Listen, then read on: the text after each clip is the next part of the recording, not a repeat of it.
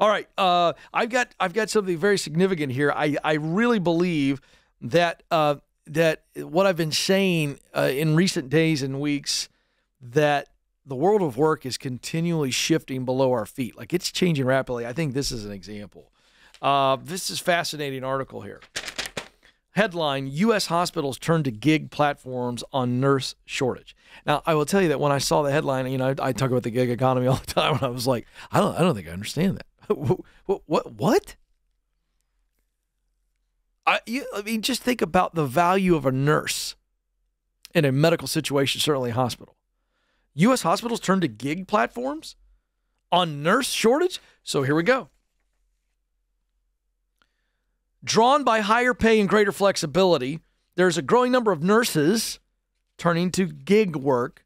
Now, gig work, if this is a new concept to you, is really about freelance work. It's more of a kind of a new way to say freelancing. And so that could be anything from a freelance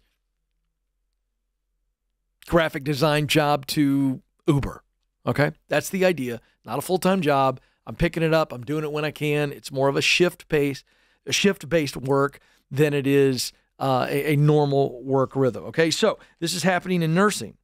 And nurses are picking up individual shifts on an app as the alternative to the contract that could be months long or a year long or full-time employment with a hospital. U.S. hospitals are trying new ways to alleviate a staffing crunch. I've talked about the staffing crunch on the show. 100,000 registered nurses left the workplace due to stresses in the COVID-19 pandemic. This from the National Council of State Boards of Nursing. So over the last 2 or 3 years, it was primarily 2020, 2021, 100,000 nurses walked away. Over 600,000 are expected to leave by 2027. Now, you go, oh, 2027. No, that ain't out there. I mean, we're on the heels of 2024 right now. 100,000 gone, 600,000 more expected to leave the industry. They're not training them that fast, kids. They're just not. As of 2022, the U.S. had about 5.2 million active registered nurses. I mean, you think about 600,000 leaving. That is crazy. So there's a staffing crisis. Deborah Visconti, chief executive of Bergen Newbridge Medical Center, is a medical center where they are actually using these apps,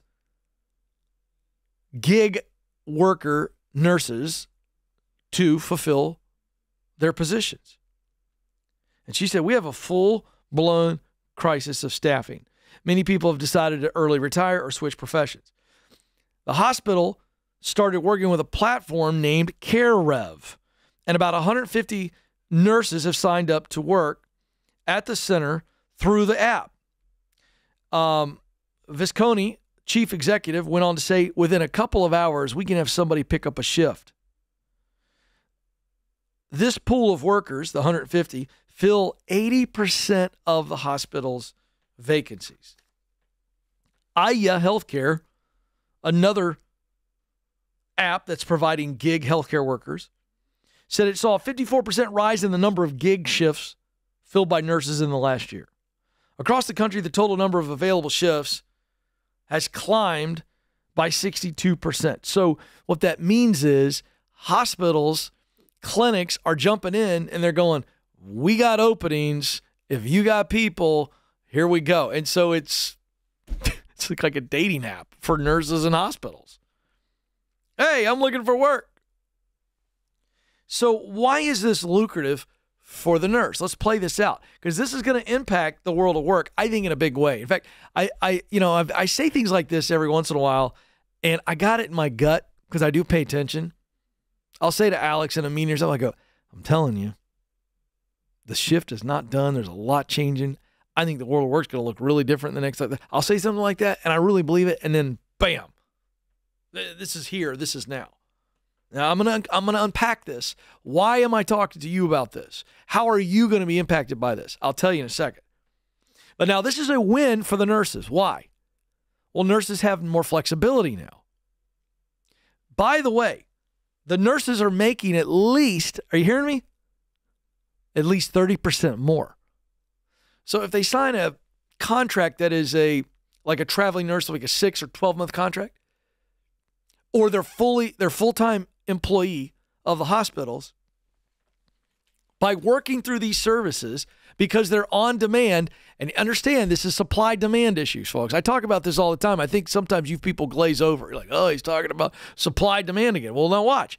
When we have all these nurses jumping out, okay, to the tune of over 100,000, there's a lot of holes. Hospitals need to fill them. So they can't get someone to work full-time for them, a nurse. They can't get a 6 or 12-month contract, but they can get them to show up. I need you Monday, Tuesday, and Wednesday night for the graveyard shift. You put it out on these apps, and a nurse goes, this is great. Pick up 3 graveyard shifts, clock some great money, and I still have the weekend to go to the lake. Boom, I'm in. Click, I'm in. Show up, and they're a nurse. Now, that's the win for the nurse. The hospitals, according to this article, will say this is a win for them. Okay?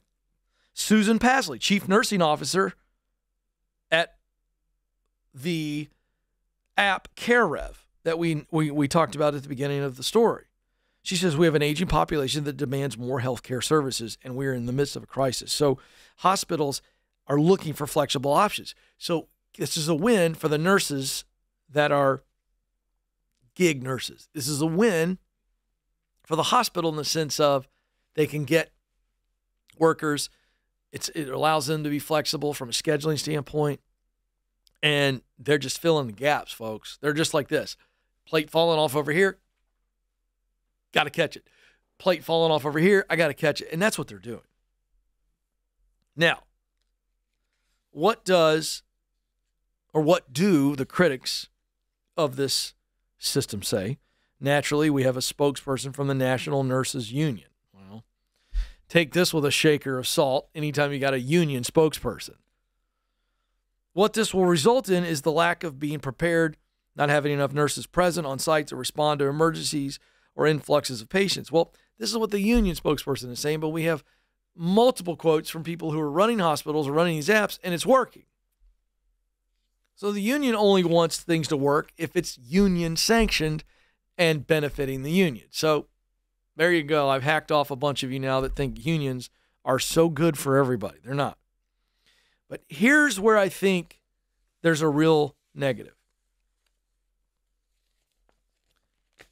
Imagine the nurses who are full-time employees.